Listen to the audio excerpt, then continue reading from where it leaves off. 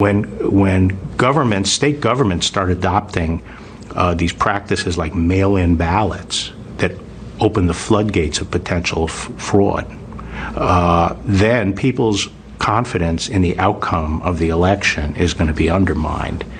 And that could take the country to a very dark place. Well, there's a big discussion right now about mail-in voting. Hillary Clinton said it's fine, it's fair. Well, it absolutely opens the floodgates to fraud. Those things are delivered into mailboxes. They can be taken out. There's questions about whether or not it even denies a secret ballot, because a lot of the states have you signing the outside of the envelope. So the person who opens the envelope will know how people voted. There's right now, a foreign country could print up tens of thousands of counterfeit ballots and be very hard for us to detect which was the right and which was the wrong ballot. So I think it can upset and undercut the confidence in the integrity of our elections. If anything, we should tighten them up right now. A bipartisan commission chaired by Jimmy Carter and James Baker said back in 2009 that mail-in voting is fraught with the risk of fraud and coercion. But since then, there have been until this administration, haven't proved it. Let me talk. Yeah, please.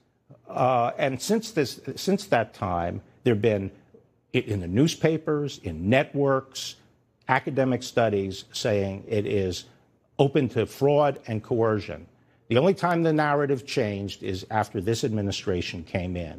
But elections that have been held with mail have found substantial fraud and coercion. For example, we indicted someone in Texas, 1,700 ballots collected from people who could vote. He made them out and voted for the person he wanted to.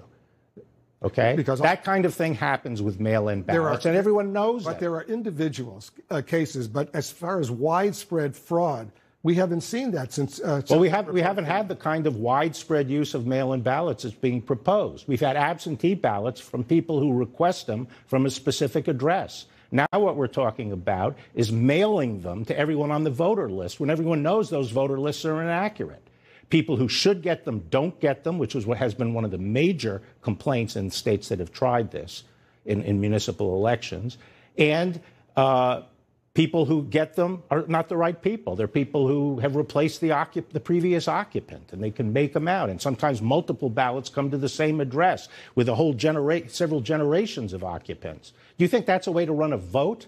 Well, the only thing I'm saying is that so far we haven't seen widespread fraud. But so far we haven't tried it. Well, and the point is that a lot of us. There are several states that only have mail-in voting, including a Republican state. Well, this is playing with fire. This is playing with fire. We're a very closely divided country here. And if people have to have confidence in the results of the election and the legitimacy of the government, and people trying to change the rules to this methodology, which, as a matter of logic, is very open to fraud and coercion, is reckless and dangerous. And the people are playing with fire. Well, I will point out there are 5 states that only have mail-in voting, including Utah and Colorado, Washington State, Oregon, Hawaii. And they've reported over the years they've had virtually no problems. But who's trying to change the rules right now?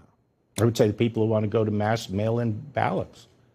But you understand why. There is a coronavirus pandemic. Right. And there are a lot of people, potentially, if they waited long lines when they go to the polls, they could get sick, especially older people or people with underlying conditions. As a result, a lot of people want to change the rules so they don't have to go wait in long lines. Well, they don't have to touch all this. And the appropriate way to deal with that is, number one, arrangements at the polls that protect people, which can be done.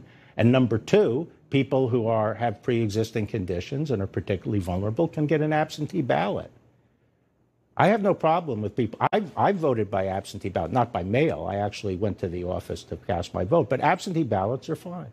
All right, let's move on and talk a little bit about